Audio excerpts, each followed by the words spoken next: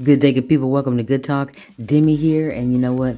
Have a wonderful day no matter where you are in the world. And if you don't have the sunshine, be the sunshine. All right, and we're going to hop right into our topic today, which is heal with grace. Yes, heal with grace. And we have the top 5 for your tool chest. So break it open. Let's put these in, starting with number 1, which is be transparent with yourself.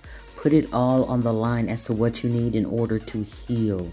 Yes, be transparent with yourself. Next up is give yourself space to grow. Yes, space to grow.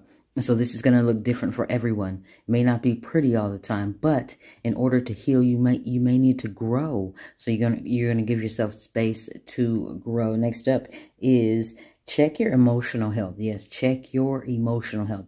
It's important so that you can stay balanced for yourself and others while you do heal. Next up is check your mental health. This is also important to stay balanced in order to heal for yourself and for others. And last but not least is, yes, prayer. Yes, prayer. And so this looks different for everyone, no matter what you worship.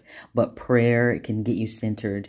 You can speak to God about those issues, about what to do, and have that guidance, that connection, that divine connection. And that is our top 5 for the tool chest. Now, I don't have a story today, but I do want you to remember this.